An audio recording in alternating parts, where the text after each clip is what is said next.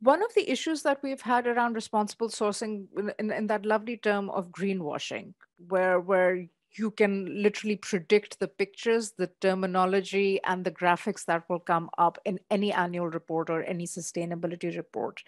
And it sometimes makes it difficult to understand. Since there is no benchmark for reporting, you have the GRI standard for reporting, but it's still sort of voluntary and people pick and choose which bits of the GRI reporting template they pick. Our next question basically goes towards seeing who's an actual successful reporter of sustainability practices as compared to the more general, we must save the planet kind of picture. And Rebecca, I'm going to start with you there.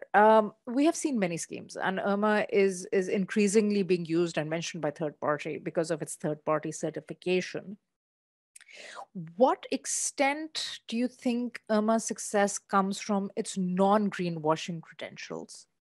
And I'm going to throw in a little bit of a curveball there and say there's IRMA, there's also the Responsible Business Alliance, and there are 500 other audit schemes out there. What do you think makes IRMA a preferred choice, as we're seeing with a number of businesses? So I think this comes back to who is at the table and what is the authority that they have in governance. And so if you look at any scheme, I would look at who is governing the scheme. Is it an industry association? Or is there another set of actors who's governing the scheme? And in IRMA, we do speak about multi-stakeholder governance. And I would just go a step further to emphasize what Stephanie emphasized, which is equal governing authority. So communities at the table have as much authority in governance of IRMA as the mining sector. And in terms of greenwashing, that is key.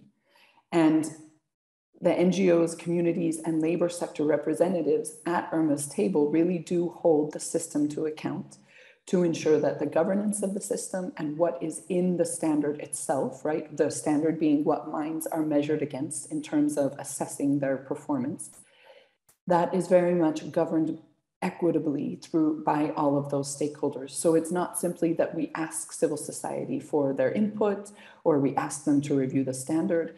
They are active governing members of the IRMA system and have equal weight in shepherding how it moves forward. So I would say really that equal governing authority, so going beyond multi-stakeholder. And then I'll just list some of the other components that I think are key, especially through different stakeholder perspectives. So the detailed requirements in IRMA, the rigorous requirements, and the idea that when you look at the standard, yes, it is 200 pages, but it's lengthy for a reason. So we don't simply say, have a stakeholder engagement plan. We lay out exactly what it means to have an effective stakeholder engagement plan and all of the different elements that need to be a part of that plan. That's key from an auditing perspective. So when an auditor comes in, they know exactly what they should be looking for, and it ensures that when they're looking at different mine sites, they see each of them and can look at them through an objective angle and really sort of more on a level playing field, right? To really say, do you have each of these components? Another aspect of IRMA is that we do cover all mined materials, like Stephanie spoke about. And from a purchasing perspective, that's really important. So if you think about your sustainability team that needs to look at the responsible sourcing of 40 different materials, for example, right? When we think about a car.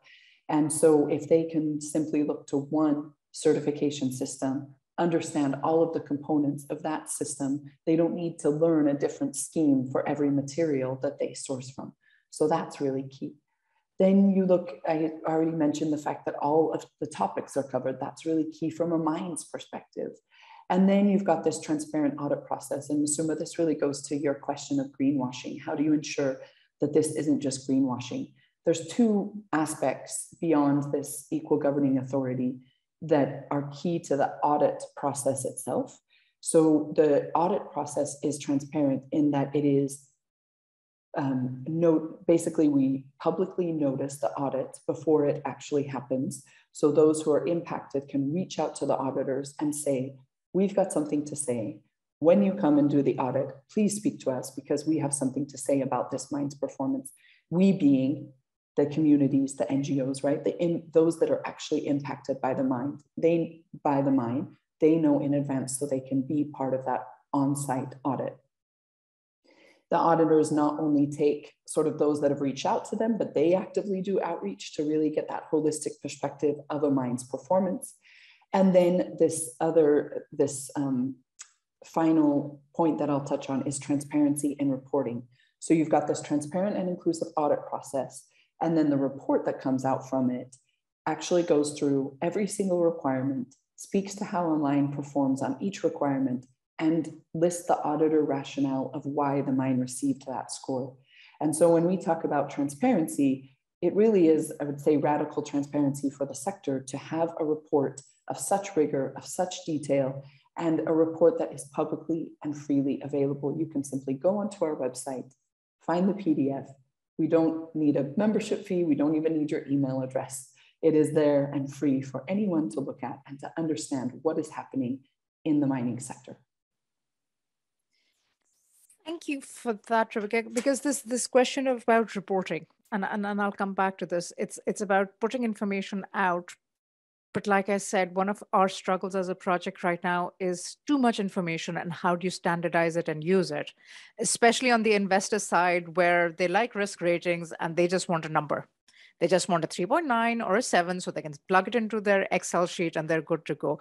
But let me come back to you in a minute on that one, because Olivier, again, your CEO had a motivation, you guys did something, great. But we've talked about in other panels and in other research about the cost of responsible sourcing or the cost of sustainability. You've developed this process, but how was this process then used as a communication tool for your clients, for your wider investor shareholders? And did it serve a business purpose apart from saying, look, we're being responsible? But was there a business angle or business consequences of your recycling approach that you found beneficial for the company as a whole? Okay, so yes, we didn't start with the business plan with the recycling. So we start first, is it possible to do it? And the business plan came later on.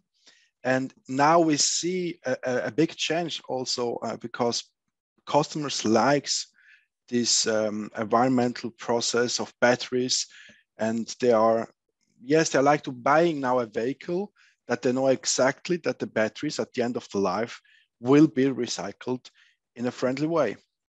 So also with the second life of energy storage systems, people or customers are willing to pay the same price as first life because they know they have the background of this environmental friendly use. So yes, it was a positive way. It was a positive way. But Olivia, do you think you guys are sort of leading this and the rest of the sector, the battery manufacturing sector, is going to start catching up?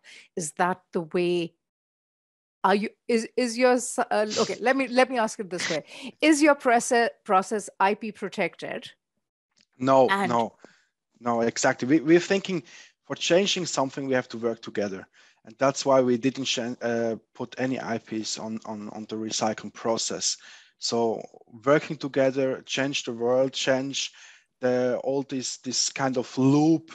And we see that the raw material price increase, and companies now they want to keep these materials in the loop, to reuse it again, and then to work together. Yes, exactly. Okay. And do you guys at the end of the year annual report also release information on how many were actually recycled, what your key performance indicators were? Or is it just the annual report says we recycle our batteries? I'm asking, is there data and information behind what you guys do? I'm not writing these reports. I will ask, but I will give you the information.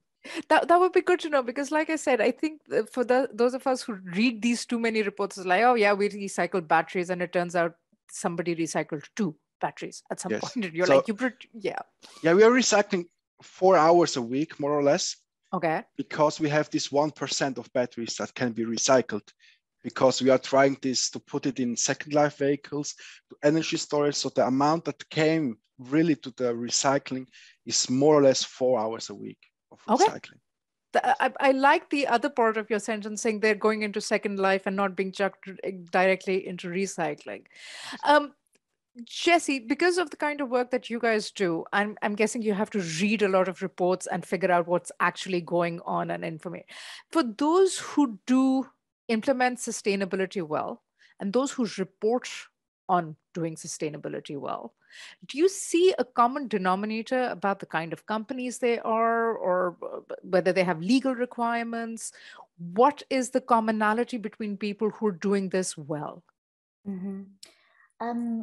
I get asked this question a lot, and I feel sometimes I give a really disappointing answer because stakeholders feel it's really complicated. And so I'm going to give this really complex answer, and actually it's reasonably straightforward. There are some really good early steps. And I think both Rebecca and Olivia touched on this, is that public and transparent reporting is what good companies are doing well. And the reason for that is that this reporting is not just these are the policies we have in place, Masuma, as you just kind of mentioned, but like, this is how this policy is triggered, and this is what the next steps are. We work across the whole value chain, as you mentioned, and another tool we have is the Renewable Energy and Human Rights Benchmark. To undertake that benchmark, we consult with 15 of the largest wind and solar producers. We take all their publicly available documents, we go through them, then we sit down with the company and say, okay, this is what we think. What do you think about what we've interpreted from this? Often the pushback we get is, oh, well, we have a policy on that, but it's not public. We have due diligence on this, but it's not public. And either that's an internal company policy, or as Olivia was just pointing out about, you know, having free information, it's proprietary information. And so they actually can't release it. And for us, it's a really difficult place to be in, because we can't say you're doing something well just because you tell us.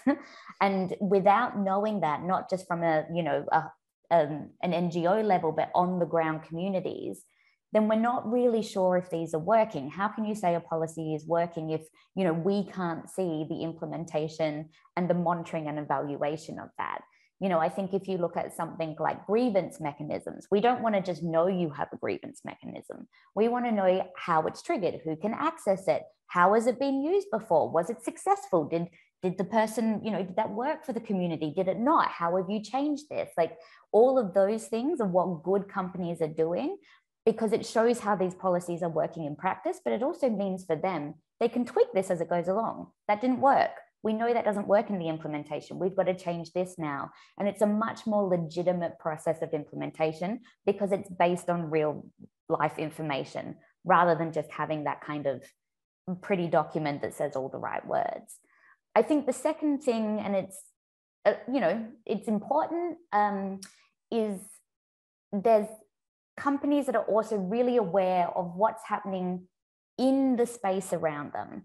And whether that's like sort of really like international high level, norms like the UN guiding principles, or, EU mandatory human rights due diligence, which is coming in, companies that are across this, that are looking long-term, whether or not this is a regulatory thing that's going to affect them, but how this is going to change the sector, those are also companies that are doing well. Because if they're thinking much broader than them, if they're thinking globally, then responsible sourcing is going to come along with it, because we know that that needs a really holistic view. So those two things, I think, which are, not easy, but really simple first steps for companies to look at. And that's where the good companies, that's what they have in common. What you're saying is interesting. And I think a lot of you use the word transparency. Some of the work we do is also with legal people.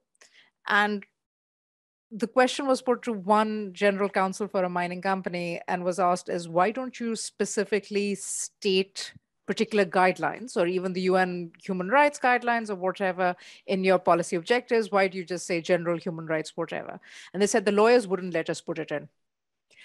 Because once it's in part of a company policy publicly available, it opens up the possibility of litigation for them. And we have seen mining companies being taken to court in the UK and in Canada for human rights abuses in African countries. And so this balance between civil society researchers, we like transparency. corporate lawyers do not like transparency because it opens up so many vistas. And sometimes I wonder if we're asking for transparency just for the sake of the word, or what does it actually serve?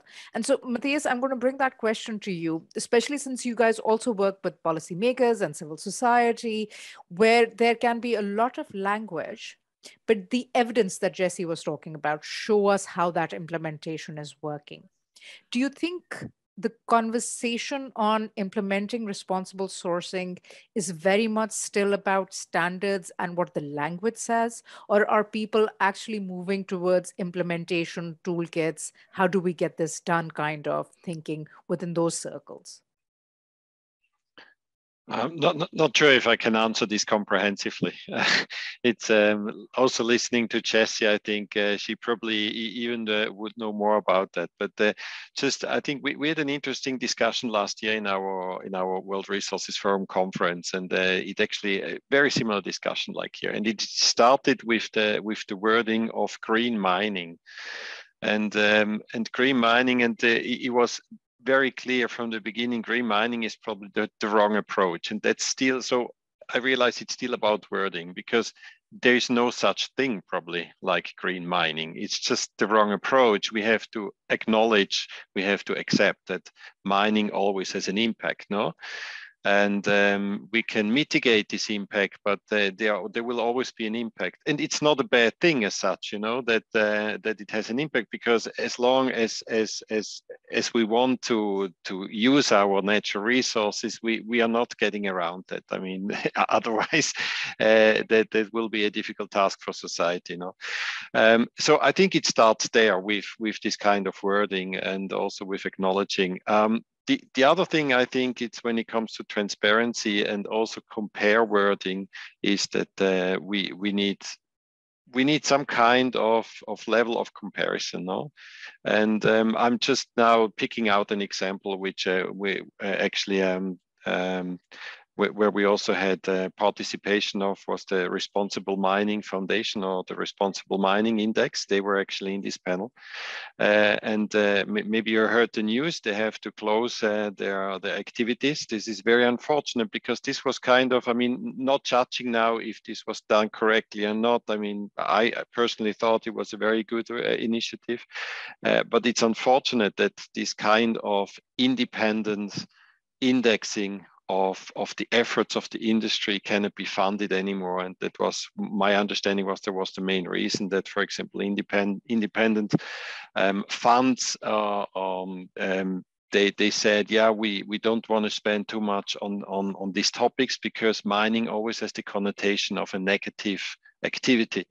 And of course, that's too bad. I think that's about now again about wording and mindset.